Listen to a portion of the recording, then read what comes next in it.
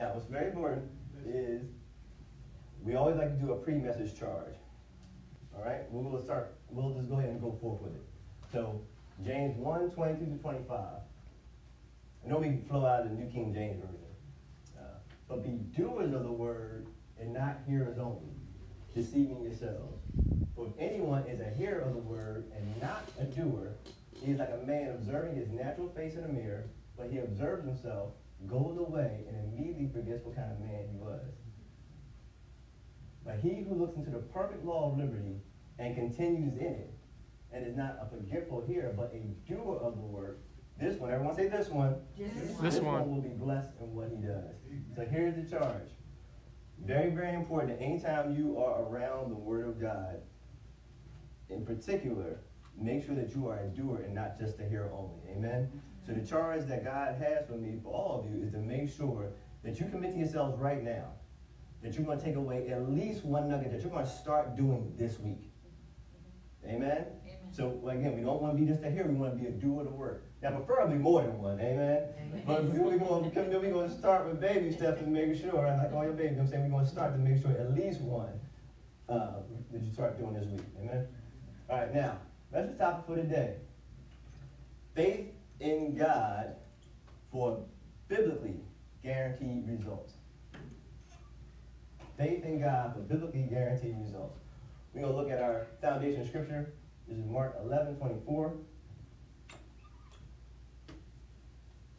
And it reads, "Therefore I say to you, whatever things you ask when you pray, believe you receive them and you will have them."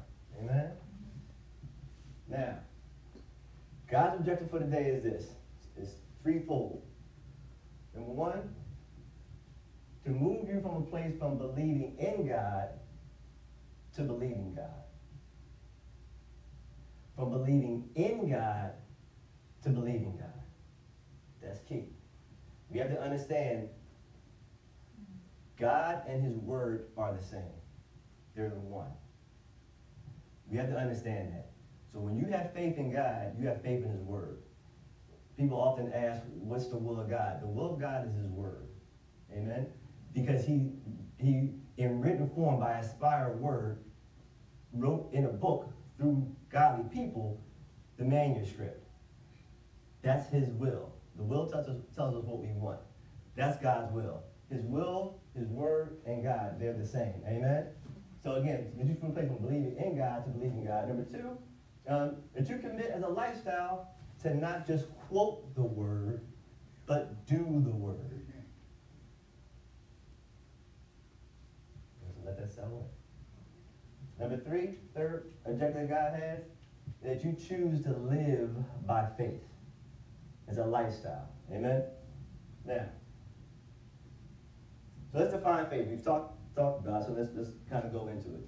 Now, this particular New English translation, faith is being sure of what you hope for and being convinced of what you do not see. Being sure of what you hope for and convinced of what you do not see. That's faith. Now, we're going to talk about this because sometimes this happens. There's a difference between faith and hope. Now, we need hope. It's a good broad thing, right? So, it's different from hope. Hope is if we look at a visual, hope is the container. But faith is something that goes in the container. If you're thirsty, it's good to see a water bottle. But the bottle itself is the container. You're thirsty, you want the water that's in it. That's just a natural example. But you gotta go, if you go back to the definition, faith is being sure of what you hope for and then certain what you do not see. Hope is the container. Faith is the something that's in it. Another translation will read, faith is the something of things hoped for, the evidence of things not seen. That's another translation. So again, hope is different from faith. Hope is a container, faith is something. Here's some examples of hope. Hope is having, my previous pastor used to, well, no, not my previous pastor, another pastor used to use this example. The ship is going down. Hope gives you a positive attitude while the ship is going down. Anybody ever seen the movie Titanic? If y'all remember the movie Titanic, the one with DiCaprio in it, right? So the ship was going down. It was messed up. And you had the 4 guys playing the violin. Right now, everyone else is scattering, doing everything else, and they were just playing the violin. Think about that image. Hope is having a positive attitude when the ship is going down. But faith saves you from the ship going down. Faith is the action. So you need a combination of both. Hope is the positive attitude, the niceness about things happening, but the faith is the action that gets you out of the situation or gets you into something that you desire. Amen? Another example of hope is, here's where I'm going to walk down the street a little bit. Hope is praying and then not being sure if it's going to happen. When that happens, you weren't in faith, you were in hope. When you pray to our Father and then walk away and you not sure if it actually is going to happen, like what you just prayed about, you at that point in time, you were in hope, not in faith. Hope is secretly in your heart, giving God a 50-50 chance. Now, we don't say that. But in our actions, in our heart, that's what we're doing. But we're going to walk through. We're going to walk through. We just want to clarify. Amen? Everybody say amen? Amen. All right. Now, importance of faith to the believer. When I say believer, we're talking about those who receive Jesus as their Lord and Savior, and you choose to believe in Jesus Christ. Amen? So, believer. Importance of faith to the believer. Number 1, without faith, it's impossible to please God. That's the foundation right there. Like, we know we have to live by faith because if nothing else, we got to please God. Amen? Because, again, we got to make sure we're pleasing God. That's his key. Because we got to believe that he is, and he's a rewarder of those who diligently seek him. Again, all these scriptures you can look, go back and reference, take your pictures, take your notes, go back and check me out. Just make sure it's, what you heard is true. Number 2, another reason why faith is important for the believer, all the promises of God are received by faith in God. All the things you want, once you have received Jesus as your Lord and Savior, come by faith. Faith in God. You have to understand that. Amen? Amen. Now, so let's lay some foundation. I'm going to lay some foundation first before we get heavy into the faith part, because we got to understand it, because this is some of the things that have unknowingly occurred. We got to understand that God's spirit. Look at the scripture right there. God is spirit, and those who worship him must worship him in spirit and in truth. We don't see a physical manifestation of God walking to the Wawa talking about, can I get 3 on pump 5? Does anybody see that? I don't think so. God is spirit. Everything God does is in the spirit realm. We're talking about foundation here. The spirit realm is unseen. Again, we just laying some foundation before we have having faith. You got to understand this part. God is spirit, and everything he does is in the spirit realm. The spirit realm is unseen. Got it? Got it. All right. Now, to further understand faith, it's important to understand that there's a seen realm and an unseen realm. You got to follow me. We're not talking about some weird science stuff. It's biblically true. This is the reality. The unseen realm is more real than the seen realm. Now, there's a seen realm and an unseen realm. Again, you can reference Colossians 1:16, but we'll look at Hebrews 11:3. By faith, we understand that the worlds were framed by the word of God, so that the things which are seen were not made of things which are visible. The things which are seen, let's say my sneakers, were not made by things which are seen. It's made by something that was not visible. So what does that mean? These sneakers were in the mind of someone, at somebody at the Nike headquarters. Before they made them, they were in the thought, they were in the process, they were in the unseen realm. It took something to get them to the seen realm to now be some sneakers that I could buy at a nice price, praise the Lord. Amen? So again, there's a seen realm and an unseen realm. We got to understand that. So we know God's a spirit. We know he operates in the spirit realm. We know the spirit realm is unseen. Amen? There's a seen realm and an unseen realm.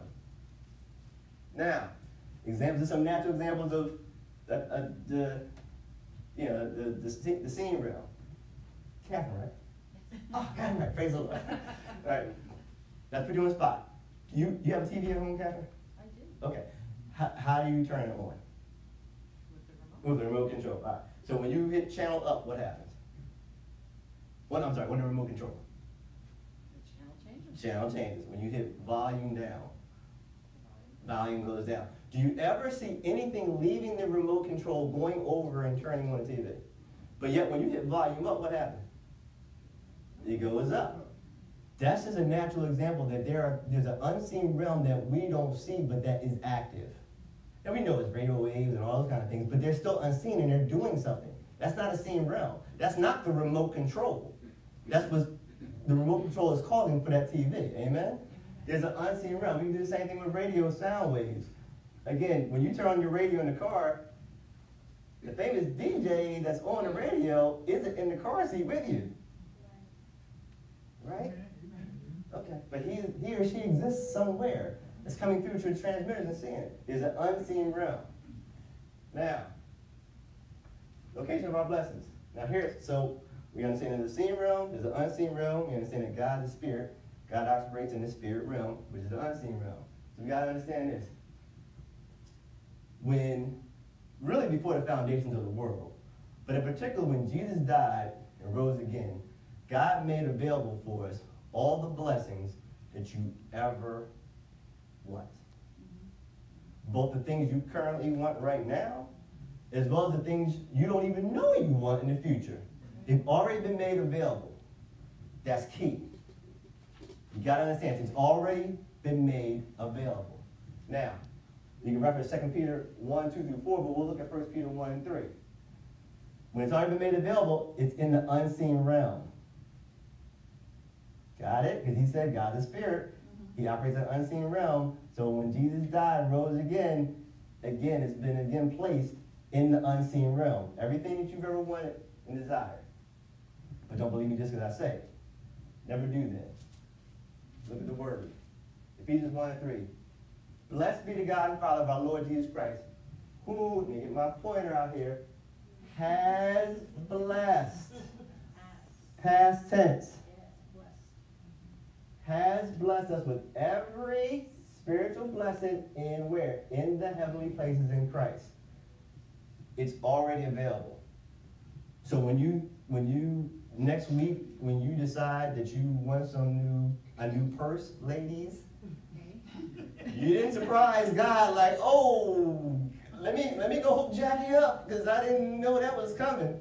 No, he already knew. He already made it available. He already made it available. Now, I have to use this example. In that unseen realm, God, I just say this as an example. When Jesus died and rose again, certainly before the foundation of the world, but particularly when that happened, God made for us available in the unseen realm a safe. Anybody kind of look up and just see a safe. For that safe has all the blessings you ever desire. Boldness to speak to people about Christ, a new job, whatever. Unbelievers, those who aren't Christians, they can't even see the safe. And then there are Christians who either because they don't know or they haven't chosen yet to believe God at his word, they can see the safe, but they can't get the stuff out of it. And then the third category are believers who can see the safe and they choose to believe God at his word and use their faith, and it unlocks what's in the safe from the unseen realm into the seen realm. Why is that? Because here's the key. It's important to understand it's our faith in God that is the key that releases what's in the unseen realm into the seen realm, into your hands.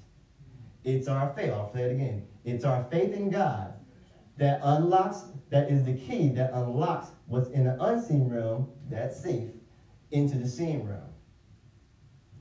The faith is the key. Your faith in God is the key. Now, proof text. We'll take some time to look at all these. Matthew 9, 20 through 30. You can go back and look at the context. And when he had come into the house, the blind men came to him. And Jesus said to them, do you believe I am able to do this? They said to him, yes, Lord. He touched their eyes, saying, according to whose faith? Your faith, let it be to you. Not to Jesus' faith. Not to God's ability. Because those things aren't in question. Jesus already had his faith. We already know God can do whatever he wants. So that's not the question. Jesus said, according to your faith, let it be to you. And then what happened? And their eyes were opened. Look at another one. Matthew 13, 57 through 58. But Jesus said to them, a prophet is not without honor except in his own country and in his own house. Now he, Jesus, our Lord and Savior, Jesus did not do many mighty works. Why? Not because of his ability, not because of his faith and trust in God, because of their unbelief. Not because he wasn't willing. Matthew 9:22. But Jesus turned around, and when he saw her, he said, be of good cheer, daughter. Your faith has made you well. Matthew 15:28. Then Jesus answered and said to her, O woman, great is your faith. Let it be to you as you desire. And her daughter was healed from that very hour. It's our faith in God that's the key that releases from the unseen realm into the seen realm. God's a spirit. He operates in the unseen realm. He's already made these blessings already available. How do we get it? It's our faith that unlocks what's in the unseen realm into the seen realm. Now, we got to get this part. It's not God's desire that we ever ask him for something and not receive.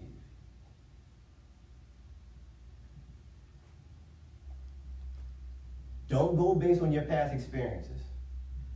Don't go based on Christian mom down the road. Or even pastor so-and-so. Or even brother so-and-so in the church. Go by the word of God. Amen. What does the word of God say? Because we said God and his word are one. His word tells us what he wants. It's his will. And there's a number of scriptures I could use. I just used this one. You can look them up yourself.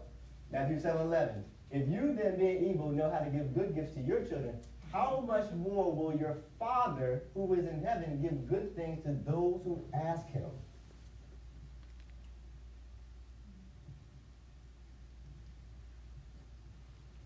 It's not his desire that we ask for things and not receive. Now, to be clear, our faith in God should be well-rounded. What does that mean? It should be on all aspects of the kingdom. When I say kingdom, those that receive Jesus Christ as their Lord and Savior, we are now kingdom citizens. Jesus is our king. The kingdom of God is God's system, method, and way of doing things. It's his government. Amen? There's a way we operate. So, for example, praising God, that's a kingdom thing. You don't see the person on the street who's not a believer praising God. We're ambassadors. We're bringing what heaven is on earth like it is in heaven, right? We're ambassadors bringing what's in our spirit down to earth to spread and advance this kingdom of God. Amen. We're ambassadors. Amen? Amen. So we got to understand that. So our faith in God needs to be on all aspects of the kingdom. Yes, it's good to have the things to pray for the things you desire. Misplaced keys, a new job, a new purse, sickness being removed from your already healed body. Yes, God wants all that because he gets glory. But let's be clear, it should also be about other kingdom aspects as well. What does that mean? Praying to God in terms of maybe boldness to speak to somebody about Jesus Christ. Right. Asking God for tomorrow, who is it that he may put in our path that he wants us to speak to about Jesus. Right. Amen? Amen. Local assembly needs. We're doing that at our church. We've been sowing into the Dream Fund. Thank you. I was about to say the building account. The Dream Fund. We're sowing into a kingdom project. Amen? So it's about it should be well-rounded. All aspects of the kingdom. Both things that can bless the broader people, and also it's okay to ask for God for things for me as well. Yeah. Amen? Amen? As long as he's getting the glory. Amen. Now, this proof text, 1 John 3:22. And whatever we ask We receive from him because we keep his commandments. That means not just the 10. Commandments are the things he tells us to do. That's a command. Amen? All right? And do those things that are pleasing in his sight. When we do those things, we can expect that God's going to always honor his word. Amen? He's going to do it regardless of whether we choose to believe it. But we got to understand that. Now, here's a question. I got the real believers in here, right? Yes. Okay. So, has there ever been a time in your walk with God, before today, because what God has given to you, if you do it, it's going to change. But before today, has there ever been a time in your walk with God that you prayed for something and didn't receive? Yes. Raising my hand. So if God says that he does, whatever we ask when we pray, believe we have received and we shall have it. Reference that scripture, Mark 11. And he also says, all the promises of God in Jesus are yes, and in Jesus, amen. What happened? Well, here's the thing. Thank you, Jackie. You're exactly right. We got to understand this. It may have been something that we just didn't know. God's going to honor his word. He just said it. Whatever things you have when you pray, believe you receive it, you shall have it. All promises of God, Jesus, yes, and Jesus, amen. I can give you a number of scriptures. I just use those two. So God's done his part, and he's going to continue to do his part. So if something happened when we didn't receive the manifestation of something, obviously, in the seen realm, it may have been something we didn't know. Doesn't make God bad. Doesn't make us bad. Doesn't make us a bad Christian because we didn't receive. But here's the thing. What tends to happen is people tend to blame God. It doesn't make God bad if we happen not to have received. It may have been something that we just didn't know. Case in point, you can't blame the 2-week-old baby who doesn't know what 2 times 2 is. He just didn't know. Doesn't make him a bad baby. He just didn't know. So now it's our job to get the knowledge. Why? Because the Bible says you can reference those scriptures there. When Jesus was here talking in context, he was talking to the Sadducees. But the biblical principle we can extract out of that, because we talked about principles before, right? The biblical principle that we can extract out of that for our lives is, it says, we do err. We know not the scriptures nor the power of God. The Bible also says right there in Hosea, people perish for a lack of knowledge. And then it goes on to say, then we reject the knowledge. So again, if we haven't in the past, everybody say in the past, have not to receive something, let's no longer question God. But don't question ourselves either. Don't say, all right, well, I must be a bad Christian because I know Sister so-and-so, who's the usher, she received when she prayed with regards to, her child going through a challenge. Well, why didn't I receive? Let's look at the process. Amen? Now, how many of you know your ABCs? Okay, that's a question. I was like, okay, let's go. How many of you can say it backwards? ZB, okay. Amen. All right. So here's what God is saying. God is saying, if you follow these ABCs of faith, his process, he, not me, because I don't have the heaven to help put you in. He guarantees biblical results when you follow his process. Amen? Amen. So, again, take your pictures, make sure you're taking your notes. Because from this point on, you never ever want to have a time where you ever ask God for something and didn't receive. You do this, you will always receive what you ask for. You just say always. It ain't me talking, it's God speaking about his word. So I don't have heaven help with you, I'm just the vessel. You got it? All right, so all of you who know your ABCs of faith, we know we start with the letter A, right? A is what? Ask the Father in Jesus' name. Let me underline this. Ask the Father in Jesus' name. Why do we want to emphasize that? From this point on, those looking on Facebook Live, I want you to hear me. From this point on, never ask Jesus anything. Heresy. Did he just say that? Ask the Father in Jesus' name. Don't blame me just because don't blame me, I'm sorry. Don't believe me, this is what I'm saying. You be like the Bereans. You go back and say the word to make sure what you heard is true. Why? So let's see proof text. John 16, 22 to 24. This is Jesus talking. And in that day, now, the background context is Jesus talking to his disciples, talking to them, preparing them for a time that he's going to be with the Father. So he's saying when he descends, he's going to be with the Father. He says, in that day, because is that day now? He was talking to them about the day when he was going to go and be with the Father, and he was no longer be walking on the earth in a physical manifestation. Is Jesus walking around now? Is the physical manifestation of Jesus walking around now? Do we physically see Jesus walking on the earth? We no longer, what does the Bible say? Where is Jesus right now? He's at the right hand of the Father. We clear with that? Yes. Jesus currently right now is at the right hand of the Father. He is not physically walking around. You got that? So, he's preparing them for that day. When is that day? That day is now. Because he was no longer physically, at this point he was with them. But he was preparing for a day that he was no longer going to be physically walking around. So he's saying, in that day, what day is that? That day is then, that's what when he says, that day is currently now. Because he's not physically walking around. He exists. Jesus is alive. Don't get it twisted. But the Bible says he's at the right hand of the Father. That's what the Bible says. He says, in that day, you will ask me nothing. Most assuredly, I say to you, whatever you ask the Father in my name, he will give you. Until now, you have asked nothing in my name. Why? Because they didn't have to. The disciples were with them every day. So they didn't have to ask, hey, Jesus, in your name, can I have a drink of water? No, they just asked him because he was already with them. But he's preparing them for a day when he was no longer going to be with them. So they had to wonder, like, what do you do? We've been used to just asking you directly. When you're no longer here, what do we do? He said, in that day, you don't ask me anything anymore. You ask the Father in my name. Until now, you've asked nothing in my name. Ask, and you will receive, that your joy may be full. Another proof text. John 15, 16. You did not choose me, but I chose you, and appointed you that you should go and bear fruit, and that your fruit should remain, that whatever you ask the Father in my name, he may give you. Another proof text. In that day, we're still talking about that day is today because he's no longer physically walking around.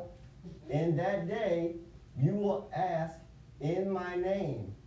And I do not say to you that I shall pray the Father for you.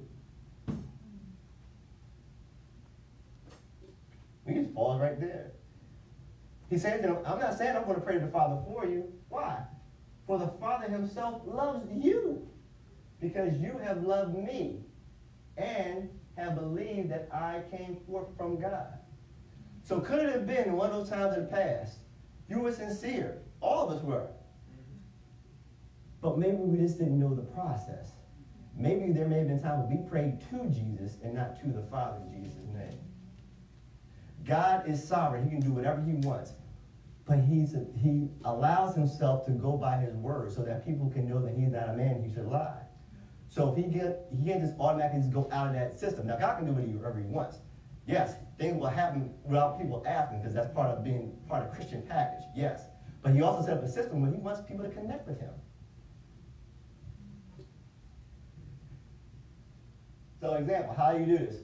We just use an example. Father, in Jesus' name, please allow me to get this new job. I ask these things in Jesus' name because, Father, your word says, but I've asked the Father in Jesus' name to give it to me. I ask these things in Jesus' name. So it doesn't matter whether you say it in the beginning or at the end. But whatever you're asking, do it in Jesus' name. But the key is you got to ask the Father in Jesus' name. And then when you ask and forget it. We'll get into that. But again, when I say ask and forget it, we're talking about don't be concerned about the issue anymore, and don't be concerned about the how. Our job is just to believe.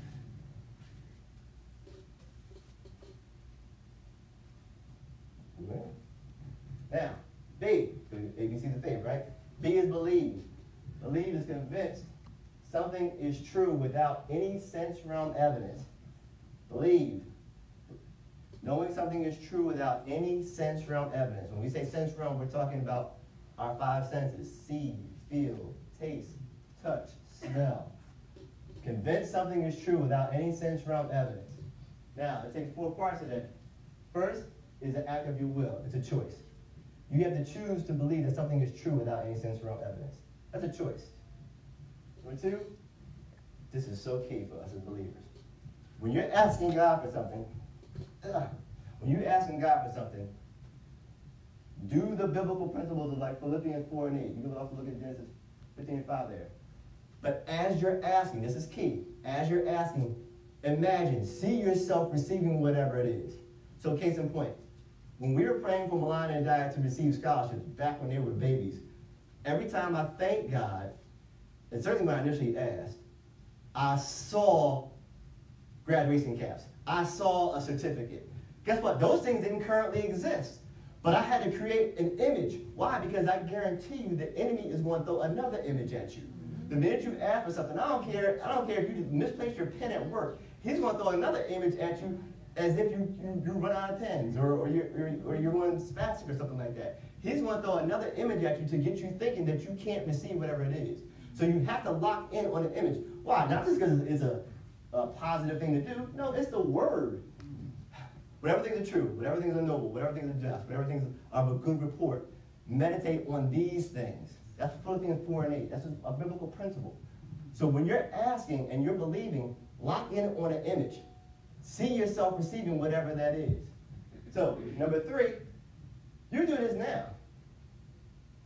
I believe, when I say that, I'm saying I believe that all of you are great in your walk with faith. So let's just check this out.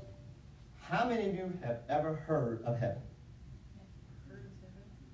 How many of you, just raise your hands if you've ever heard of heaven. Okay, praise God. How many of you believe there is a heaven? Okay. How many of you ever seen it? What? You mean to tell me that you're believing for something that you don't see? You have no proof. You have no physical proof that heaven exists. None. But yet you're believing by act of your faith in God that heaven is real. It's not like you have anyone coming down from heaven like, yo, heaven was a bomb day. You can't wait till you come on up here. You have no one doing that. In fact, the Bible even talks about that when somebody said that, can I go up and help out? He was like, no, they should have done it when they was there. I'm paraphrasing. You got me? The point is, if you can believe for heaven, and you're not going to get the proof of that until you go be with the Lord. So y'all believe it all for your lives. For something that's not going to manifest until you go be with the Lord. No proof, no physical proof. So if you can believe for heaven, what's a new job? What's your toe getting healed? Come on, we can do this. You can believe in heaven, you can believe for everything else that you desire. Amen? Amen. All right, so number 4, test time. Who likes pop quizzes? Pop quiz, okay, all right. On the spot pop quizzes. Okay. All right. He said, believing is convinced something is true without any sense around evidence. Believing something is true without any sense around evidence. So, here's the quiz. No, we're going to say test. Here's the test. How many of you believe there's someone in front of you that God is using to teach today in this Bible study? How many believe that? Okay, there you go. I love y'all. But you didn't pass. What do we say? We said believing is convinced something is true without any sense around evidence. You don't have to believe I'm standing here. You know it because you can see it with your eyes. Believing would have occurred last week when you saw the flyer, or praise the Lord, like we were on the bridge radio, praise the Lord. That's when the believing would have happened. That's where we got to get to. We got to believe without seeing. We don't want to be like Thomas in the Bible. Jesus died, rose again. He's walking around. I'm paraphrasing the story. But check it out. A number of people saw him. When Thomas heard about it, he said, I'll believe it when I see the nail prints in his hand. This was one of his disciples. Jesus comes through, he sees him. He sees the nail prints. He said, okay, cool. So Jesus said, that's good, Thomas, you believe. That's good. He said, well, blessed are those who believe without seeing. Believing, being convinced of something is true without any sense from evidence. Amen? So that's the believing. So, A is what? Asking. There you go. B? Believe. Good. C, confession and confidence. Confession. In the Greek, when we talked about this before, the Bible, the original language was written in 3 languages. You had the Hebrew, which was mainly the Old Testament. You had Aramaic, which is some old and some new. And then also you have the New Testament, which was written in the Greek. In the Greek here, with regards to the word confession, it's homologio. That means saying the same thing in Greek, in agreement with God. Does that make sense?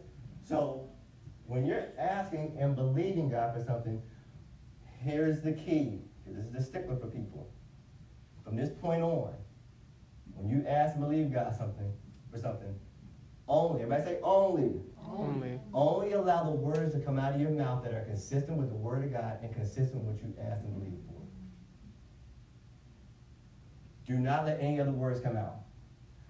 Case in point, I used to tell when I was doing youth, as a youth pastor, as a youth ministry, and I will say to the youth, there's no sense in wanting to be a cheerleader.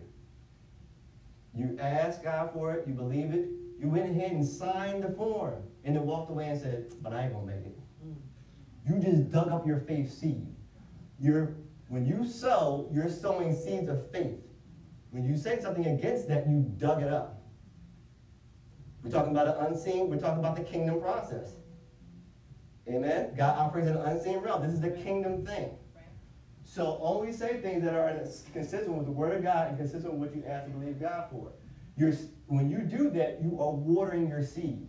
How do you do your confession? So in case in point, let's say someone asked with regards to a new tire for their car.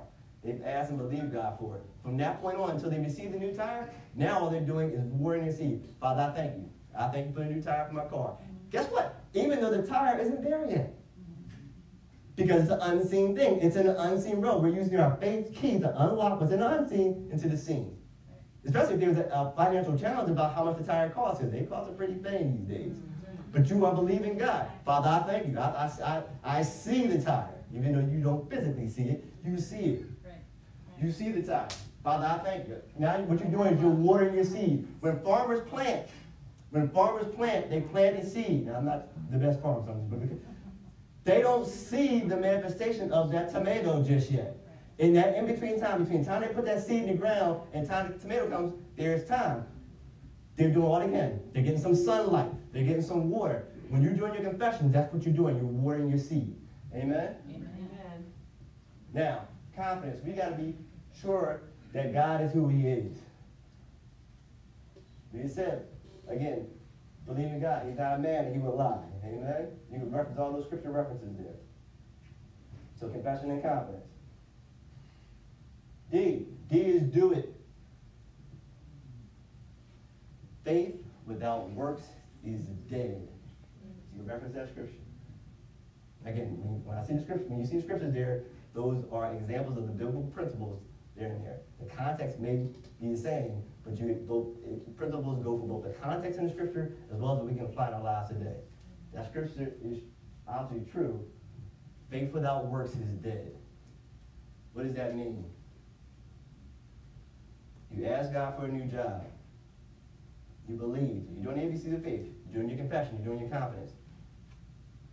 At some point in time, you got to go to the interview. You got to send the resume. Does that make sense? What you're doing by your actions, you are doing corresponding actions with regards to your faith. You're doing faith corresponding actions when you do the action. Even though a person doesn't have the job, when they are walking to that interview, they are walking out their faith because God needs to see that part too. It's one thing to be sitting at home and believe and asking and believing, but at some point in time, there got to be some action to it. Mm-hmm. Amen? Amen. Faith without works is dead. So again, A is what? Ask that Father in Jesus' name. B. Believe. C. Confession and confidence. D. Do it. There we go. All right, E is expected. We referenced a couple of scriptures there, principles, but you can look at, again, you can look at the 2 Corinthians 1. Again, all the promises of God in Jesus are yes in Jesus, amen. Here's another one. You can look at Luke 1:37. That was in the Amplified. For with God, nothing is ever impossible. No word, it says, no word from God shall be without power or impossible of fulfillment. We got to expect God to be God. I'm not walking around saying I'm God. Then you can say, oh, no, I don't think so. You got to expect God to be God. Yep. Here's one scripture when it comes to sowing. He says, prove me now. He's double dog daring us to sow into him.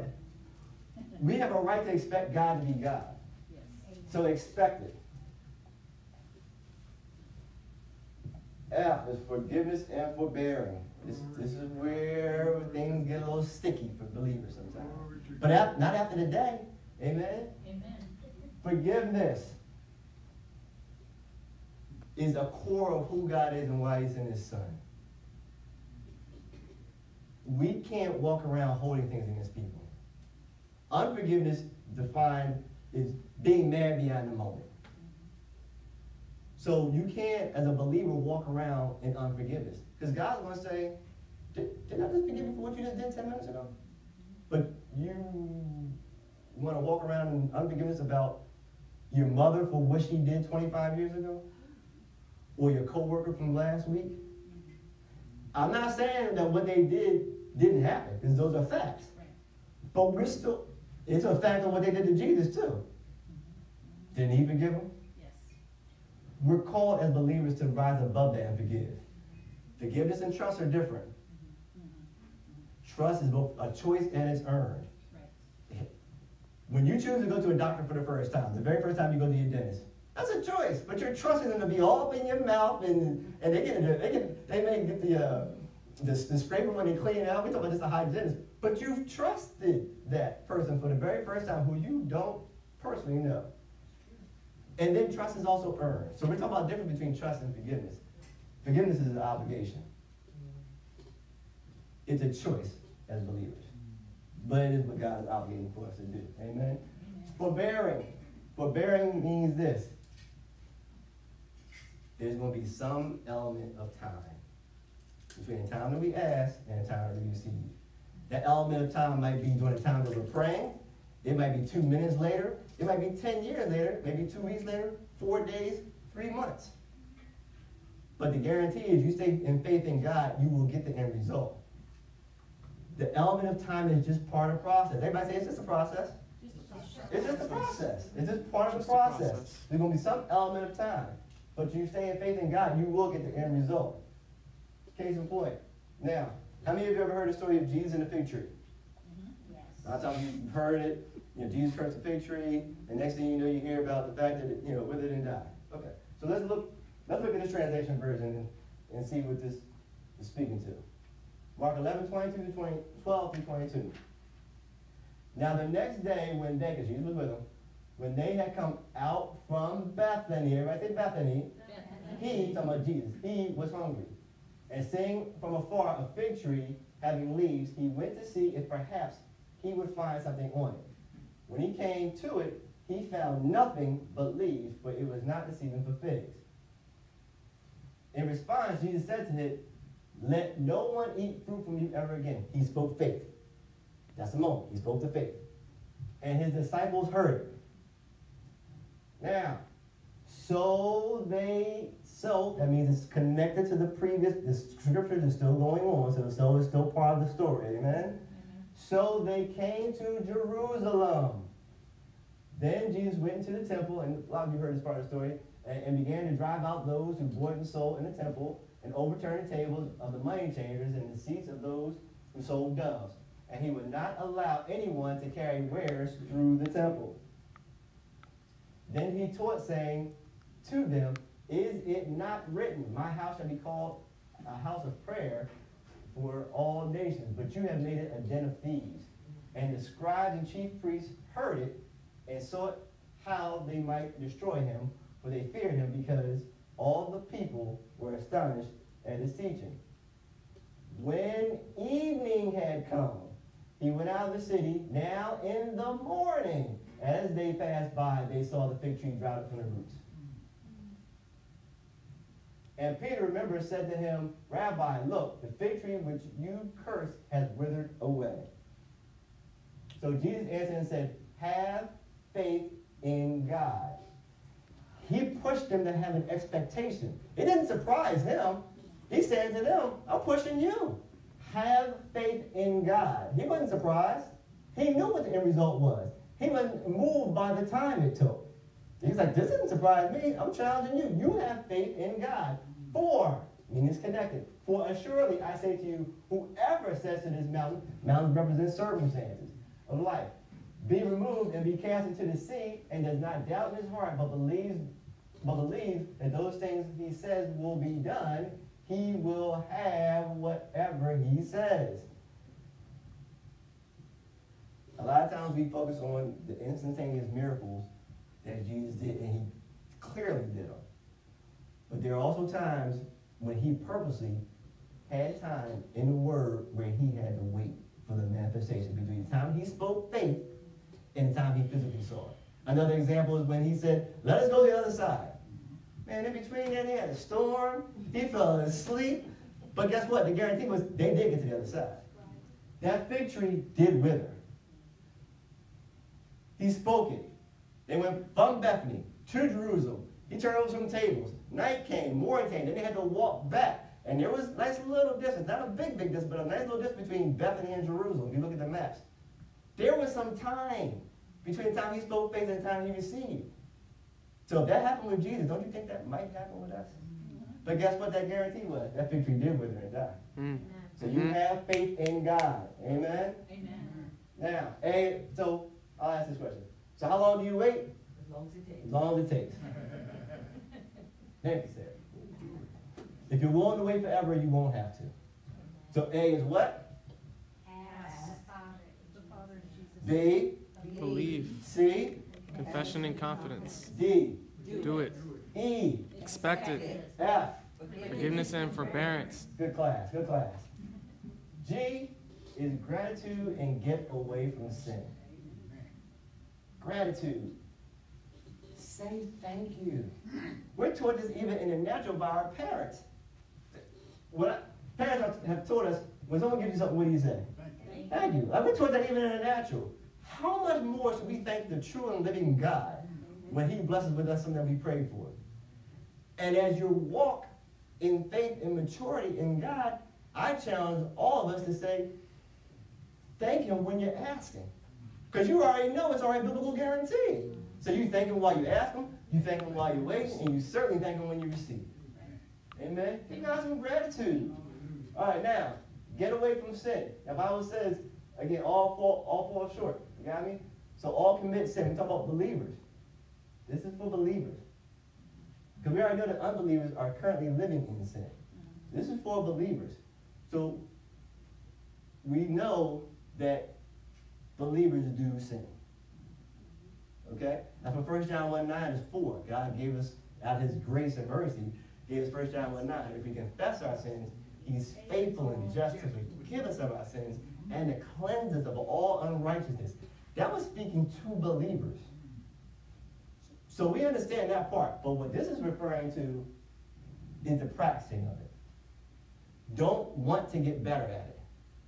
Don't begin to want to practice the sin. Get away from that. Remember we talked about that safe.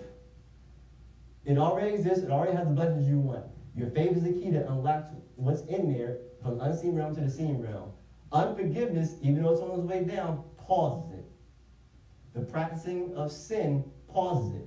Not the fact that you may have committed a sin yesterday when someone took the pen. If you were sincere and you ask God forgiveness, he writes away. He's like, done deal. Move on. Keep going. You got me? Now, you need to practice to make sure you don't want to steal the pen anymore. You got me? But we're talking about the practicing of sin. Get away from that. Get away from wanting to do that thing more and more. Have the sincere heart of asking God to help you get out of that and walk that out. Does that make sense? Yes. So we want to stop the practicing of sin because currently that pauses those blessings coming down. Amen? Amen. So A is what? Ask the Father in Jesus' name. Okay, A is what? Ask the Father in Jesus' name. B, Believe. C, Confession and confidence. D, Do it. E, Expect it. F. Forgiveness and forbearance. There we go. G. Gratitude and get away from sin. Good class, good class. Now, follow the system. It's a checklist. Use it as a guide. Use these ABCs of faith as a checklist. So when you go back and you write your notes, Go down. So you want to have in your mind when you're asking for something, all right, let me go down my check. Did I ask? Did I believe? Did I see? You know what I'm saying? You want to have your checklist.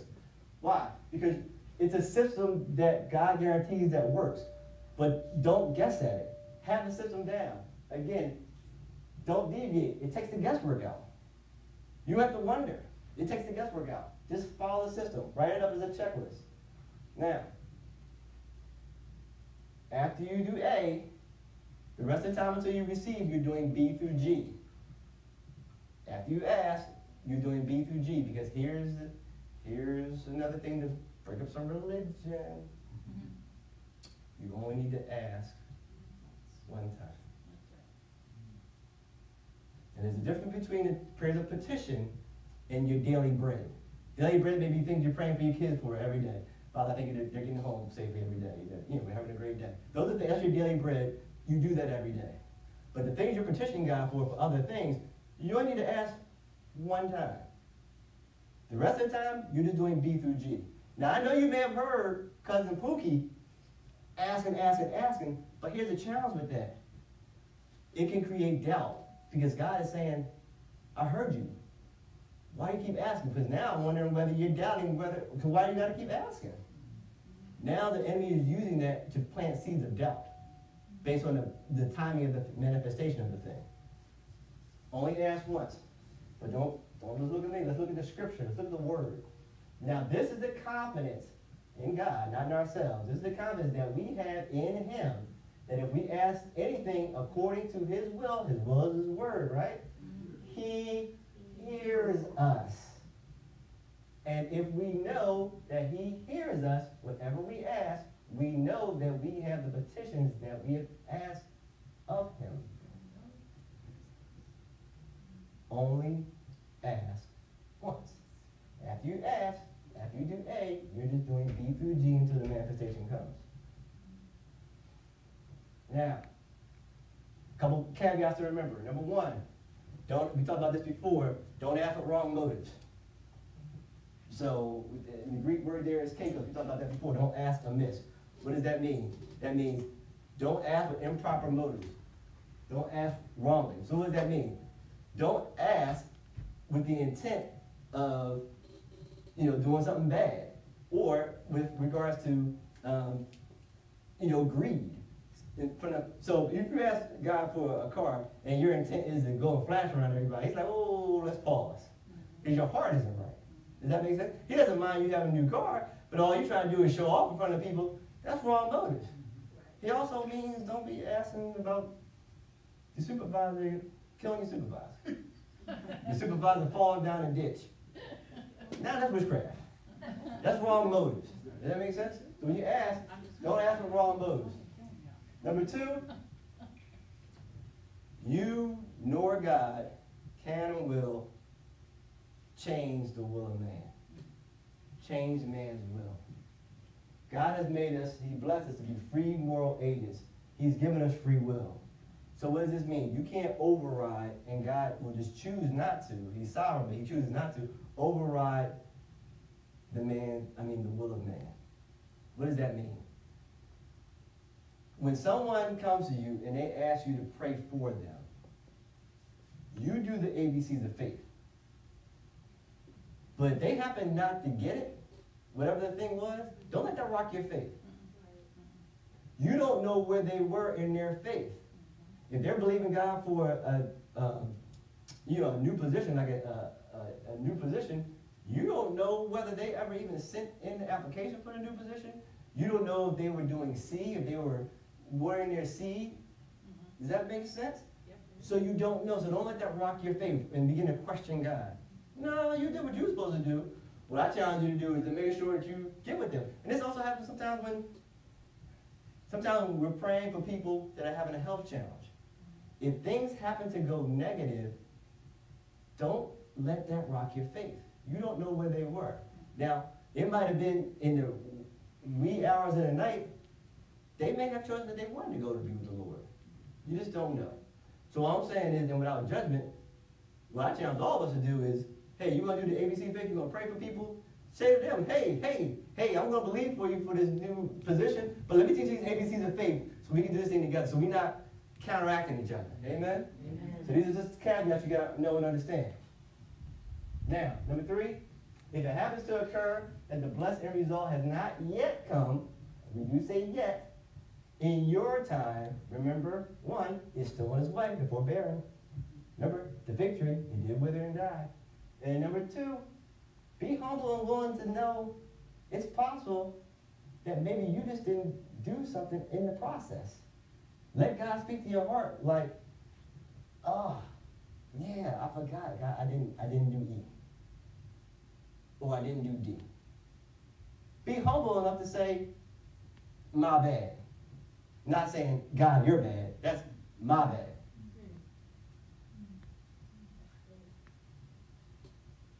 Number 4, again, we talked about this earlier a little bit, but don't focus on how God will do it.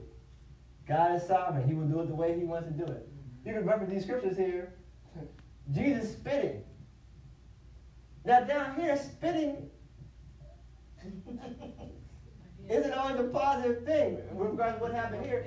In Mark 7:33, there was a person that was both deaf and mute, and Jesus held his ears closed, shook his tongue, and then spit on the ground, and God got the manifestation. In the meantime, after he spit on the ground, then he actually said a word in Aramaic, which was like, be open, and then the manifestation came. Well, he spit on the ground like this, and he got it.